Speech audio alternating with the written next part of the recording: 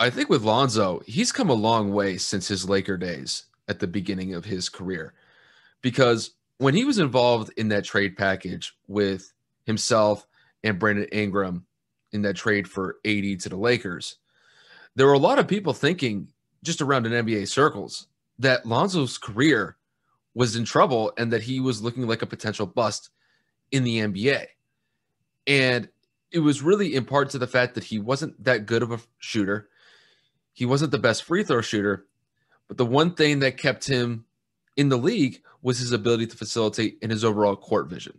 Those were some aspects to his game that a lot of people respected and liked from him. Since he's gotten to the Pelicans, though, you can tell that he has taken several steps as far as his overall progression and overall improvement as a player in the NBA.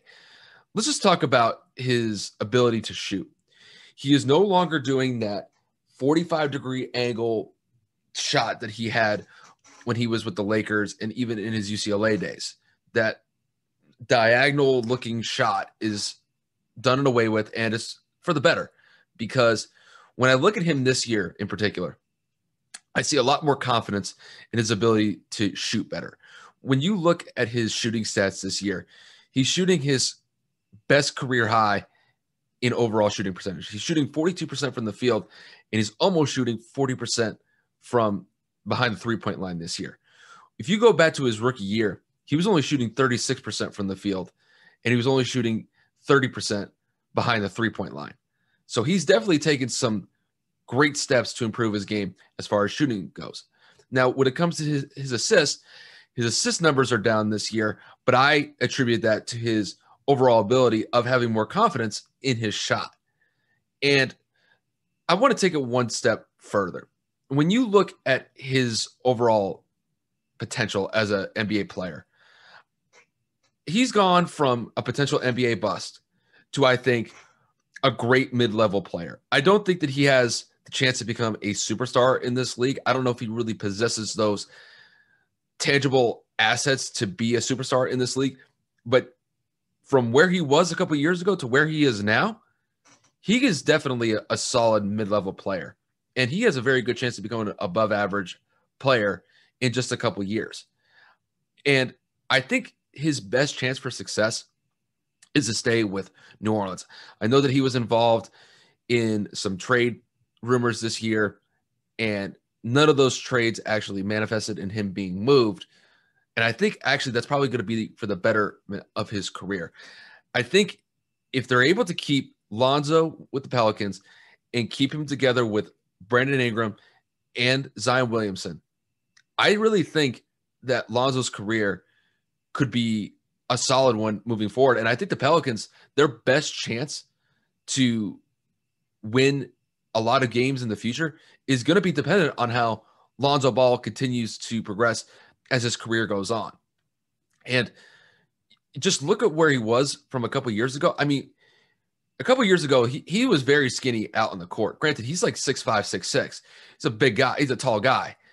But when you look at him now, I'm just talking about from a physical stature standpoint, he is a much more – he's just a bigger player now. He looks like a stronger player. He kind of fits that mold of a prototypical basketball player now. It looks like he's definitely been in the league for a couple years now, and he's come a long way since the beginning stages of his career when he was with the Lakers. So I think he can keep if he can keep progressing at this rate, I think the Pelicans could be a decent team moving forward in the Western Conference. I don't know if it's going to be this year.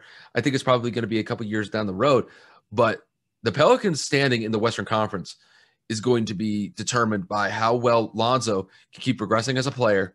And if the chemistry between him, Brandon Ingram, and Zion continues to grow in the way that it has so far, yeah, I could really see the Pelicans being a pretty good team in just a couple of years in the Western Conference. But with Lonzo, he's doing a great job so far. And this year, he's definitely starting to show some great results from where he was just a couple of years ago. So, I mean, right off the bat, him at UCLA, great to watch. I mean, between the vision, the clutch gene that he had in the NCAA tournament, his vertical, just pretty much everything. He was for sure a top 3 pick coming out of college, and we all knew that he was more than likely going to the Lakers at the time because who was the first overall pick in that draft? It was Ben Simmons, right? No, Yes, I believe it was Ben was it Simmons. Ben? I believe it was Ben. So like we knew the situation that was coming out of it, and we felt that not we, but people or fans, should I say, felt that it was a great fit. Tutelage under Magic Johnson, young team. Brandon Ingram was drafted the year prior, so it was just like they felt that they were building a very young nucleus over there in LA, and it just didn't turn out that way. The summer league where Kuzma came into his own, and they had that nice duo where they won the NBA Summer League championship. Everybody thought Lonzo was poised to have an amazing NBA career, and it didn't pan out that way. Lonzo had some early injuries, his inability to shoot, his inability to shoot free throws. So, I mean, you name it, Lonzo had it. It wasn't working for him. Lonzo averaged 10 points his rookie season alongside, I think it was 7 rebounds and 7 assists. Great numbers, but again, Lonzo did get hurt in that year. So Lonzo did miss some games. The following season was the year that LeBron James got into LA. No, LeBron came in 2019. I forget. It was 2018. He played 1 year with Bron. 2018 into 2019. So the next year, Bron was there, and his load again did decrease. So he went from 10 points to 9 points, from 7 assists to 4 assists, from 7 rebounds to 5 rebounds.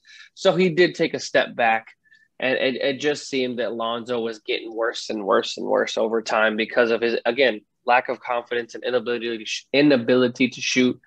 Overall in his career, he is a 54% free throw shooter.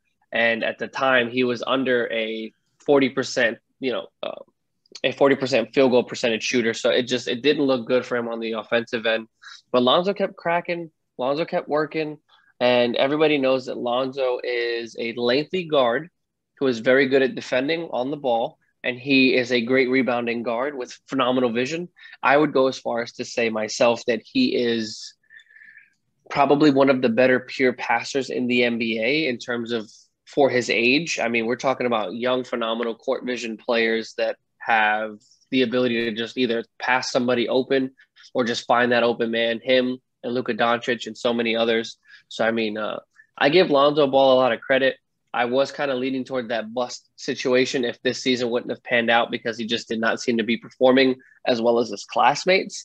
It is a hard act to follow up with.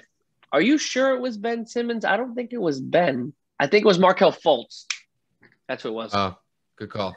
So never mind with Markelle. He didn't pan out of Philly at all. He started coming into his own in Orlando recently, and the tail end of Philly. But I mean, when you have Jason Tatum right behind you, immediately impacting the Boston Celtics, and you're kind of sitting there shit in the bed, so to speak, it's really hard. And then obviously when Bron got there, the entire situation became we want Anthony Davis.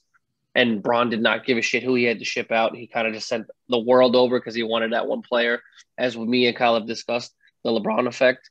But again, back to Lonzo Ball, I believe that this season he's made tremendous strides. He's averaging 14.5 points. Again, the rebounding total has gone down when you have Zion Williamson and Steven Adams down low, 2 very, very big paint presences down there. He's only averaging 5.6 assists, but the percentages that needed to be increased have gone up.